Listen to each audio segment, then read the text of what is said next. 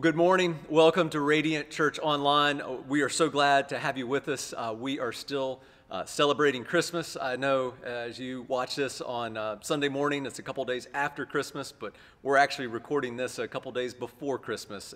So we're recording and then going to run out and finish getting some Christmas presents and other things to get ready for the holidays.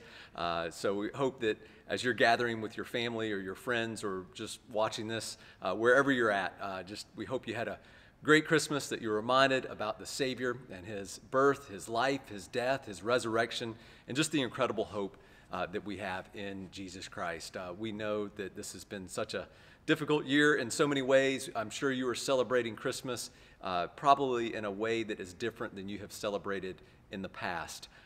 But I also hope that as we do things differently this year, that we still encounter the same grace that comes to us in Jesus Christ, the same grace that sustains us in difficulties and unexpected events and everything else that encounters us in life. We know that as we go through those, God's grace is there, his mercy is abundant, he is faithful, he's good, he's just, and he's with us. So I want to remind you of the hope we have in Christ and how it affects everything that we do, and I hope you're experiencing that. I also want to say thank you to all of you that have participated in various events over the holidays. It was made aware to me this past Sunday at church that over the last couple weeks or couple months, probably 6 to 8 weeks, our church we've delivered over 80 meals to families in need through North Fulton Community Charities. We were also doing a gift card drive to provide presents to teens in need, and we delivered about $1,200 worth of gift cards to North Fulton Community Charities. In addition to that, a week ago, we were also able to provide dinner for Beacon of Hope Pregnancy Center. They have a class that helps people that have experienced unplanned pregnancies, and we've been taking care of their meals for a few months now, and we covered their Christmas banquet as well, so they could just have a wonderful time being together, singing Christmas songs, and I was able to share the gospel and the hope of Christmas from Matthew 1 and just explain who Jesus is, what he did, why it's significant, and how it gives us hope in everything. So thank you to all of you who have been praying for the ministry of the church, giving to these various causes, giving your time and finances and everything else. You've been enabling the gospel to go forward. And just in the midst of a pandemic, we have been trying to do various meeting online and in person, and just trying to organize people because we know that the needs in our community don't stop because of COVID. They increase. And we want to be there to be a blessing to other people. So just right off the bat, I want to say thank you to all of you who have done that. Very grateful for you and your help in advancing the gospel in our local community. So thanks for doing that. I also want to just begin with prayer. J.K. is going to be teaching today. Very grateful for him and just his partnership in the gospel. He's such a faithful brother in Christ, and he's someone that I'm always learning from. I appreciate just how God has gifted him as a teacher. I'm also grateful that anytime I need help or somebody else to teach, he is willing to jump up there and teach. He has done this in a variety of times. He's had a difficult few months, lost his job, I guess, back in July, late June, early July. Know it's a tough time for a job market, but God has provided for him. I think one of the times he taught online, it was right after he had found out he was going to be let go from his job, but just came in, preached a faithful message, let us know afterwards. But also just grateful for him. He's been looking for a job, got one, had a trial period, and just found out yesterday that they are retaining him. Didn't come as a surprise to anybody. We know just his work ethic and just his attitude and everything. Know he's going to be a fantastic addition there. But just grateful that he would be willing to preach to us, to share God's word. It's something that he loves to do, and so grateful for him to come up here. And before he comes, I just want to pray for him and pray for our morning. So if you'll bow your heads, let's pray together. Lord, we just thank you so much for your grace that comes to us in Jesus Christ, and we pray that you would bless us this morning. God, help us to hear from you, to hear your word, and to allow it to change our lives. Help us to press into this, to take good notes, to write down what you're showing us, and what you're calling us to do as a result of us hearing your word. We pray that you bless JK, empower him by your Spirit to teach us and to lead us in this time, and we give you thanks for all of this. In Jesus' name we pray. Amen. Amen. Thanks. JK, come on up. Greetings to you all in the name of our Lord and Savior Jesus Christ. It's good to come and share God's word with you all through online. As we are concluding this year, this is the last Sunday. What is the word that God wants us to hear? As we are also concluding our Christmas messages, I thought I would like to share what we have been going through in our church. Our pastor was teaching from Luke, 1st chapter. How do you describe yourself? What is the characteristic of each one of you? This question many times you may face in your interviews. People will find it out.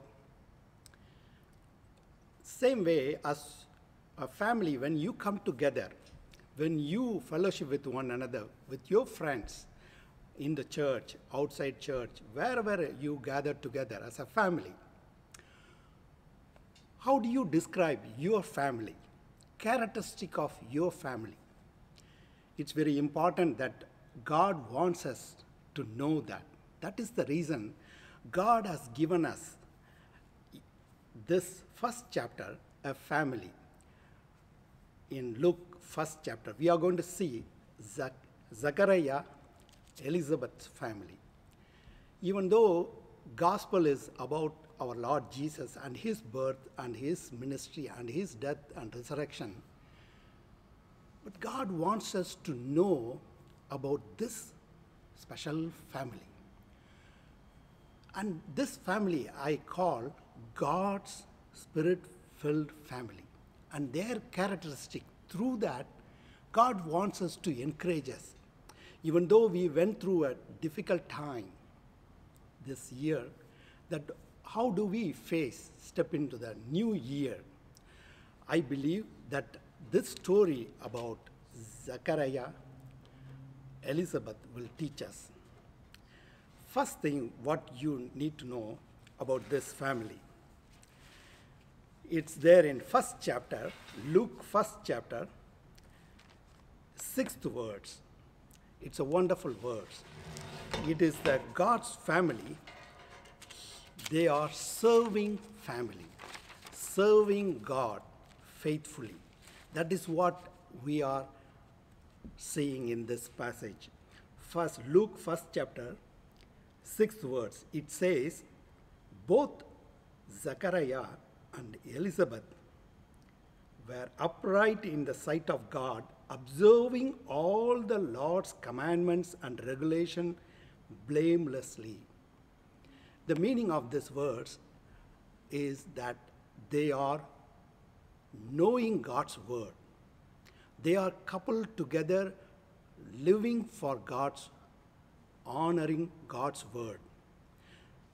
The same description also you will see in Old Testament, especially Job, 1st chapter, 8th verse. God himself testifies about Job, that he is a righteous man, blameless, and he shunned the evil, and he hated evil, and he chose the right path.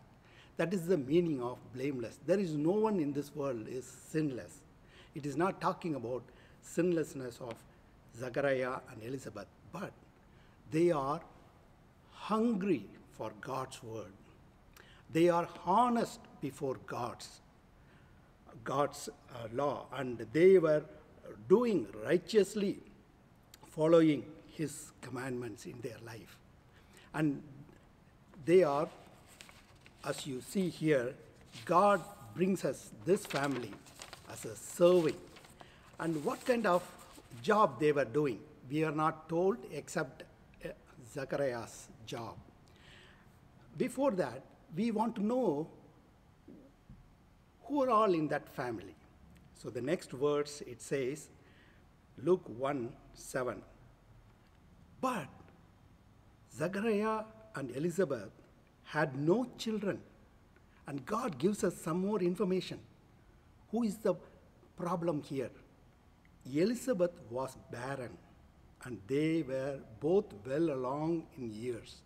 Meaning, Elizabeth was the one who did not have the ability to carry a baby. God knows, and reader, we know. But Zechariah did not know that. And God reminds, even in the 38th verse, 38, again, Elizabeth was barren. To Mary, God was reminding that her condition. But you see, God, in spite of this, he calls them to do his work. And they were worshiping together. How do we know? You will see here, while he was serving, Zechariah was serving in the temple, that God comes to them in the form of an angel. It's mentioned many times here, the Lord spoke. And here, he is hearing his name mentioned.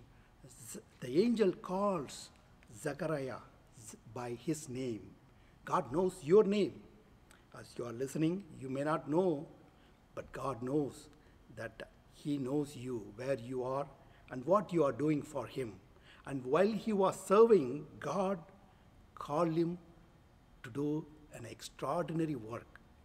Now, for God, our inability, whether we can do or not, we have a wisdom or not, it does not matter.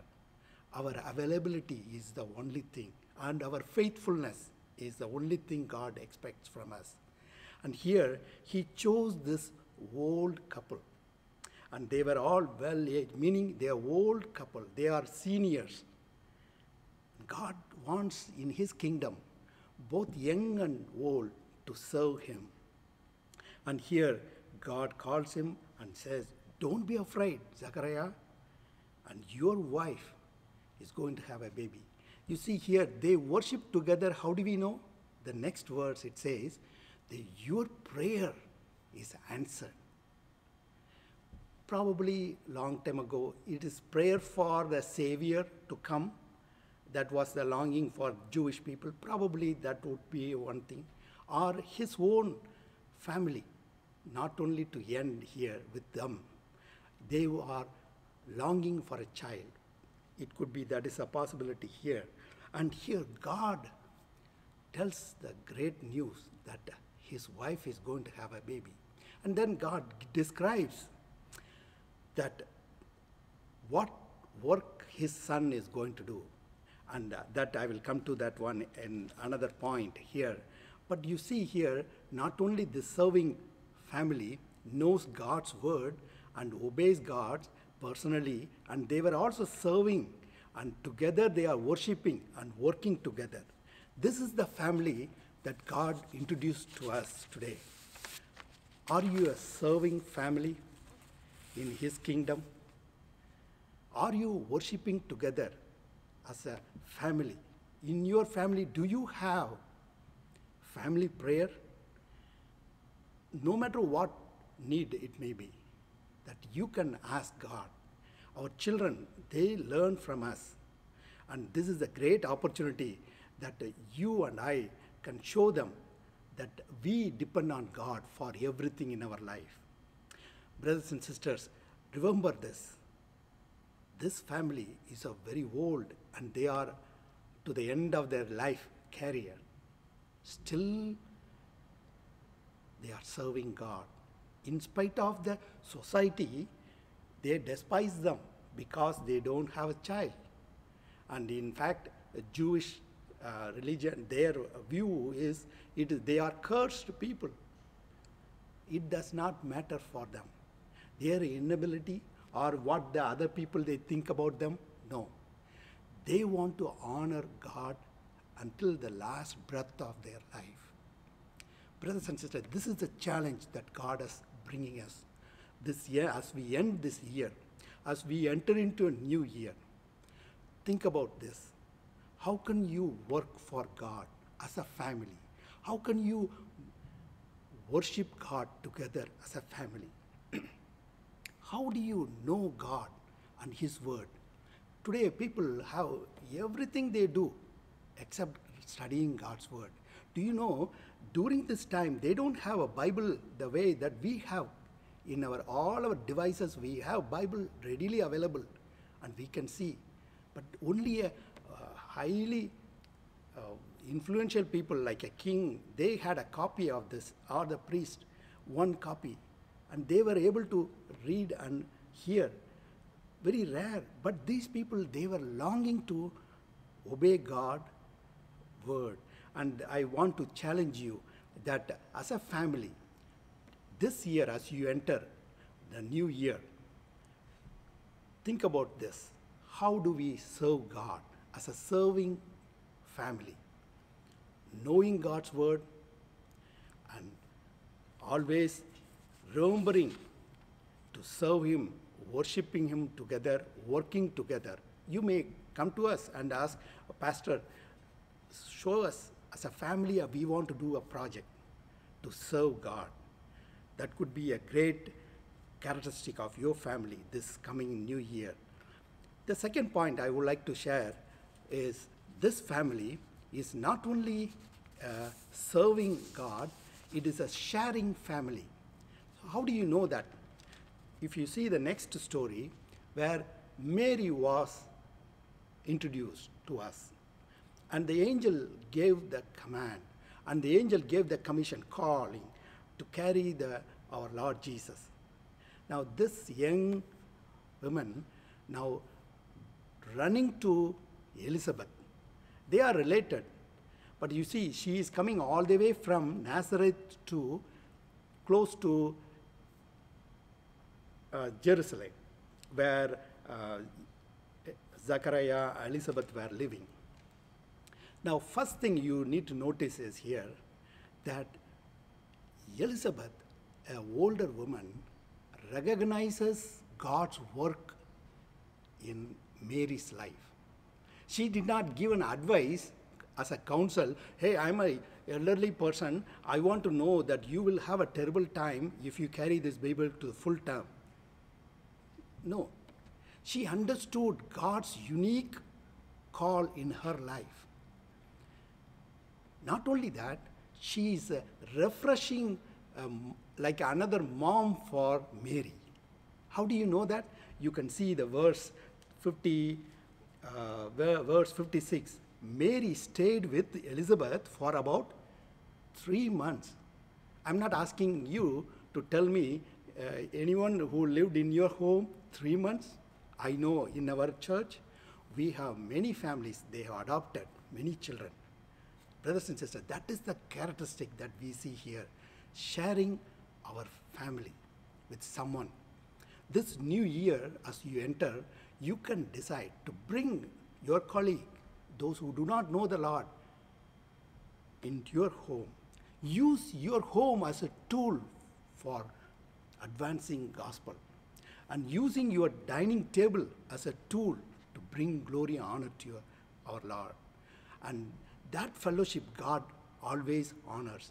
Do you know, brothers and sisters, Luke's gospel could be called gospel of families. Why? It starts with a family. It will end with a family too. At the end, you will see the church. The Lord Jesus blesses the church, and he is departing, and you will see the end. As a family together, they were all starting their life from Jerusalem, and they are going to be witness for Judea and Galilee and ends of the earth. And as you see here, many times, many stories, what is written in Luke is very interesting way he characterizes our Lord. Either he goes to a person's home, or he is sitting at someone's home and ministering to their needs, or having fellowship with them and eating, or he is done with that party, whatever he had, and he is coming out of the home. All the stories in Luke, he surrounded with families. And here, God shows us that these family, the first family, Zachariah and Elizabeth, they shared their life.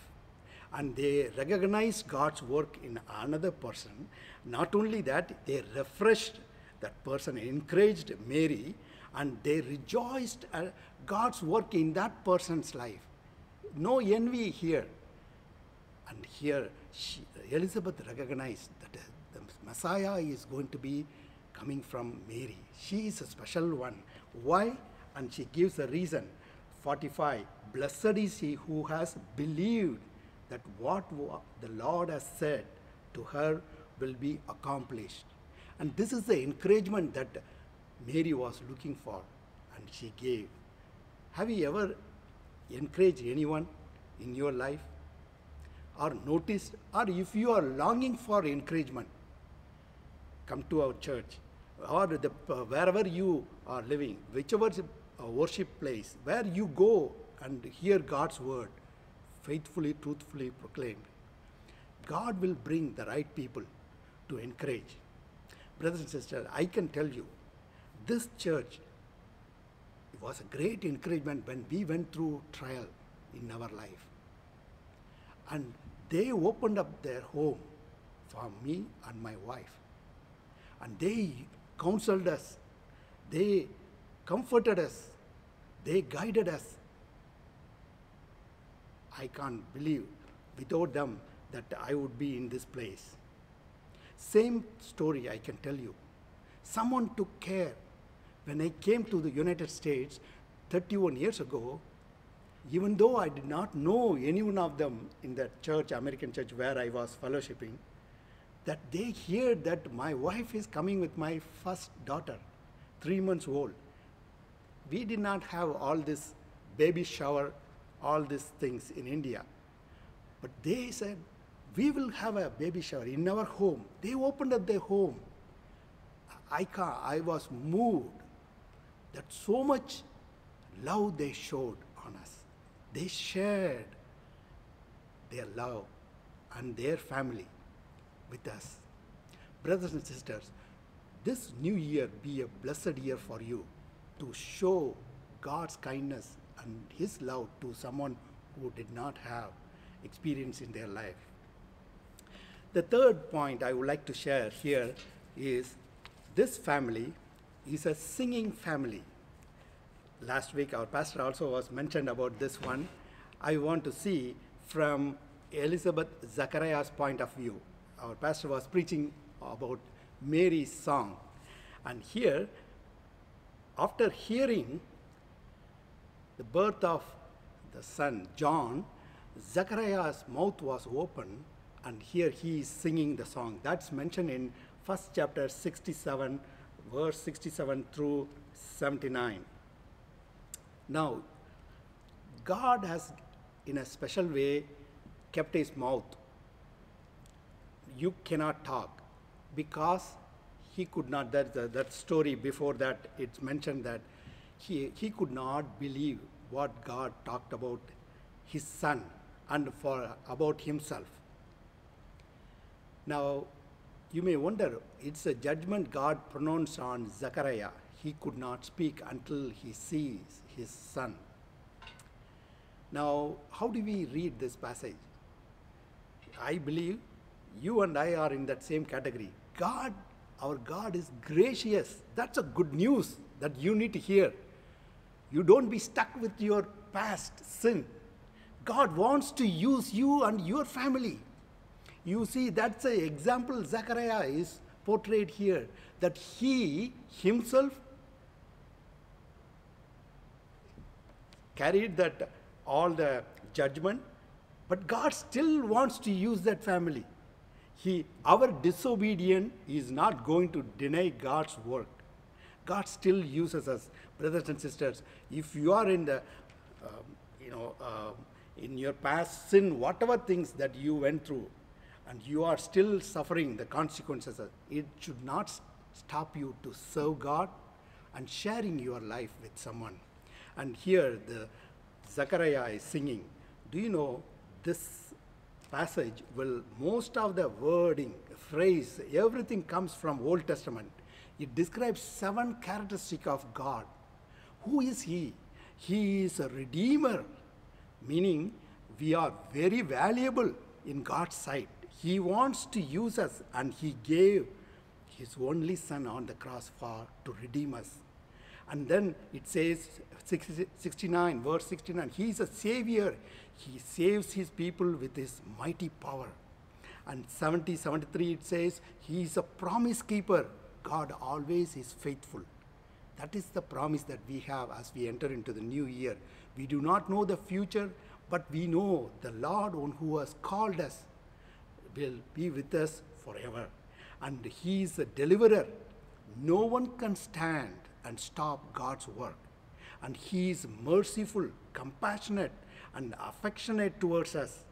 And he is always with us. Remember, brothers and sisters, singing family, Zechariah remembers God's character. And not only that, he rests in God's promises. He knew that there is a big challenge for him. He cannot run around with a toddler of John. He may have many things in his mind. He is going to be alive till he becomes. He is waiting to fulfill God's promise in John. I don't know whether he saw all the things, but he trusted God. In the same way, we are now living in the period longing for the Lord to come. And in that period, how do we live? We need to live like Zechariah and Elizabeth. Family which serve God and sharing the family and singing family and here resting in God's promises. The entire Bible can be categorized in these two words here. It is written in 71 and 72. It says about God promises to David that there will be a king who will rule from his lineage forever and ever. 2 Samuel 7th chapter. God fulfilled in our Lord Jesus' life. And another promise is God made covenant with Abraham in Genesis 12th chapter that through you all the nation will be blessed. And that one, that here one more time it is coming. Every Bible book you will read these two promises in the New Testament. It will remind us again and again God is faithful. What he had promised, he will fulfill us. And then finally comes talking about praising God for his son. Many times we all have our own past. How do we raise up our children? When they misbehave, it will remind our past and we will be scared to death. Oh, I need to be very strict. I think we need to learn from Zechariah that God is a God who guides everyone. We don't need to be fearful of the past and seeing our children in that and guide them. And they will be confused. Here God gives them a great example of Zechariah's child. And he is looking at how Zechariah believed God's word, which was spoken through angel, that his son will be going before God, preparing the way for the Lord. Give people the knowledge of salvation, shining as a light in the dark world, guiding our feet into the path of peace. That is the promise that God gave to Zechariah. Your son will do all these things. And his job is to raise him up. So as a singing family, he remembered God's character, he rests in God's promises, and he raises his child in the Lord, not worrying about his past experience. No, he believed God's promise for that child, and he did all his best. Do you help your child to grow in the Lord strong? That is the 80th verse. The child grew and became strong in the spirit. How did it happen? It is because of Zechariah and Elizabeth, God's spirit-filled family. I end with this one, that God will give us this new year be a blessed year for every one of our families to be serving family, to be sharing family and singing family. Let us close our eyes and ask the Lord for his blessing. Our loving Heavenly Father, we thank you for this time. Thank you for teaching us through your word and reminding us that, Lord, you are promise keeper. You will never leave us nor forsake us. In spite of our weaknesses, Lord, you blessed us with our children, our family, our wives and our husbands. Lord, we thank you for our church. We thank you for all the family that you brought us together to, Lord, spread your word in this place. Lord, use us in this coming new year. Lord, help each one of our family be an example wherever we go, Lord, shining in the dark world for you. In Jesus' name I pray. Amen. Amen. Amen. Thanks, JK. Just a wonderful message, wonderful word to hear, just about being filled with the Spirit and being a family, doing that as a family, serving the Lord together. Just want to encourage you to think about that, think about how you can be serving the Lord, how your family can be serving Him, and more committed to Him in this next year than you have ever been. So want to encourage you with that. Also want to take a moment just to mention a few other announcements. One, I want to talk about giving. That's something that we do regularly here. We believe that God calls us to honor Him with everything we have in life, with our finances, with our resources, with everything He's blessed us with. We want to glorify and honor Him with those things. Finances is a big part of that, and so each Sunday we take time to receive an offering. And, Scripture teaches us to tithe, to give to the Lord, to give to the church, to enable the ministry of the church to go forward. And we do that here. And I just want to encourage you that families, Christmas is a great time to reflect on that. Parents, as you talk with your kids about giving, Christmas just presents a wonderful opportunity as a unique time in the year where our kids get some extra income, and we want to teach them to honor the Lord with that. And, as a church, one of the things that brings me so much joy is when we receive offerings and we hear the dimes and quarters being dropped in, and because to me what's most encouraging is just being faithful with the Lord has called us to. Doesn't matter a dollar amount and us trying to hit a new milestone or whatever. That's not important. What is important is us growing in our faithfulness to the Lord and honoring Him and discipling others to do that, teaching our kids to do it. So Christmas presents a wonderful opportunity to talk with your kids about giving, or perhaps maybe giving, tithing is not something you're used to. Wonderful time in the holidays to reflect on that, to read scripture passages, and as we receive gifts, to think about how we can honor the Lord with that. So just want to encourage you to pray about that, to consider it, and also to lead others in doing that, lead your kids in developing a habit of giving. And then lastly, just want to mention our holiday schedule. We are going to be doing online services for today, but also next week, January 3rd. We're not doing an in-person visit. This is just a way to give some of our volunteers a break. We also realize that over the holidays, people are out visiting, and concern for COVID and other things kind of ramps up. And so we just want to acknowledge that, and we're going to take a couple weeks off of the in-person service to have a break, recalibrate. We are planning on January 10th of doing another in-person service. Lord willing, that will be the case. We are praying for this virus to go away, to be healed, and we're praying for that to happen. So the plan right now is we will do an in-person service January 10th. We're going to continue doing online services for the foreseeable future. We don't have a plan to stop doing those at any point. We are going to keep doing that. Because we know people have various levels of comfort with the virus, and we want to meet you where you're at. So we're trying to accommodate for all of our different family members and where you may be. So, but thank you for being a part of our service today. We hope you were encouraged by it. I just want to remind you, our vision as a church, we want to worship God, love others, make a difference in the world. And so as you head out or head about your day, wherever God is calling you, I want you to think about how you can take something you've learned and share it with somebody that may need some encouragement. Share with them where God is meeting you, where He's helping you, and just share that grace with somebody else. Make a difference in their lives. Thanks so much for being with us. I want to wish you a Merry Christmas, Happy New Year. We hope to see you soon. Take care.